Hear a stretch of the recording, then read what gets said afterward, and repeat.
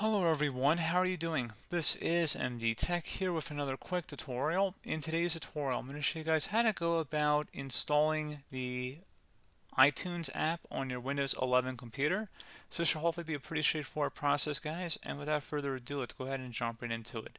So all you have to do is go ahead and open up a web browser. Doesn't matter which one, but we're going to open up Microsoft Edge for today's tutorial. And you want to navigate over to google.com and you want to search for iTunes. And just go ahead and search for that. Select the downloads link. So go ahead underneath iTunes Apple. Make sure you're on support.apple.com, by the way. And you want to select the iTunes for Windows. And if you want to download the 64-bit if you're on Windows 11, and go ahead and select the download button.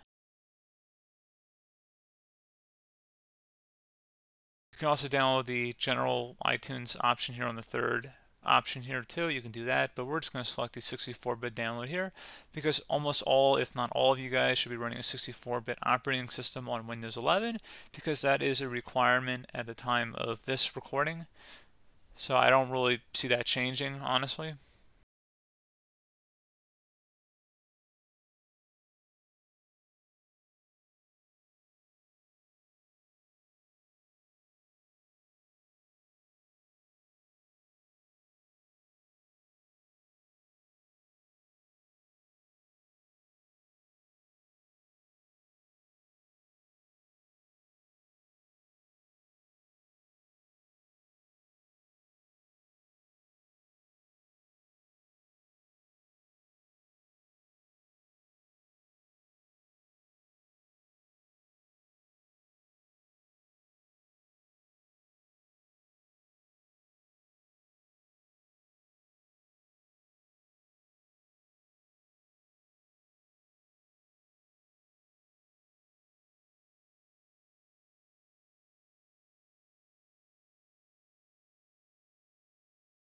And once it's done downloading, go ahead and open that up.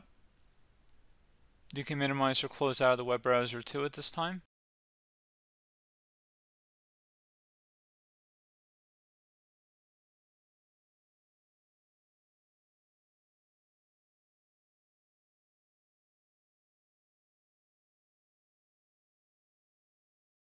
Go ahead and select next. And then you can customize your options here. If you want to add a shortcut to your desktop, you can. If you want to use iTunes as a default player for audio files, you can as well. In my personal use, I uncheck that and automatically update iTunes and other Apple software. That's okay. I mean, that's optional for you guys, and select install. All the options are optional for you guys, but go ahead and select yes if you receive a user account control prompt.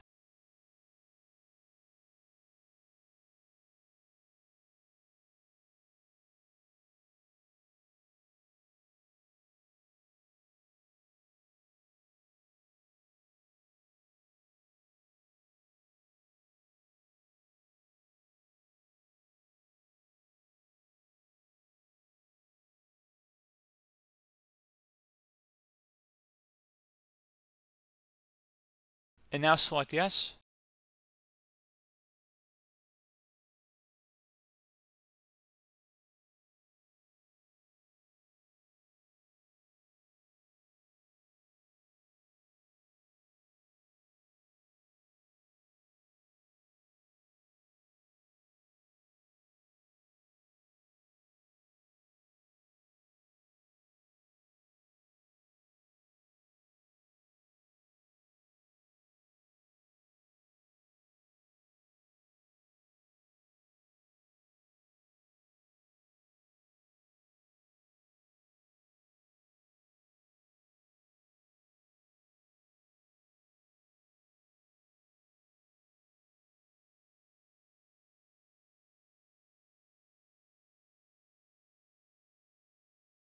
And once that's done, you can go ahead and open iTunes after the installer exits. Otherwise, you can uncheck that if you want. Doesn't matter to me. It's done though, and select finish. And that is pretty much it. It looks like it will open up. You will have to accept the software license agreement. Select agree. So that's pretty much it, guys. So as always, thank you for watching this brief tutorial. Do hope I was able to help you out, and I do look forward to catching you all in the next tutorial. Goodbye.